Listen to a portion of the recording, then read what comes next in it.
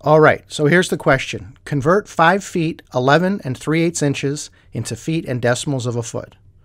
So there's what you're looking at. There's what you're starting with. And right off the bat, the 5 feet's good. We don't need to deal with that.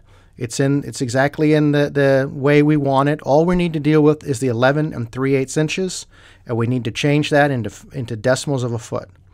So this is going to be done in 3 easy steps, all right? Step number 1. Take the 3/8 of an inch and turn it into a decimal. Now what we do is we go 3 divided by 8, which is 0.375 inches. Step number 2, we add that to the 11 inches and then divide by 12.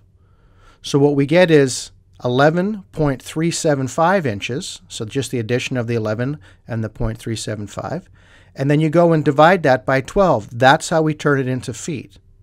So we end up with 0.95 feet.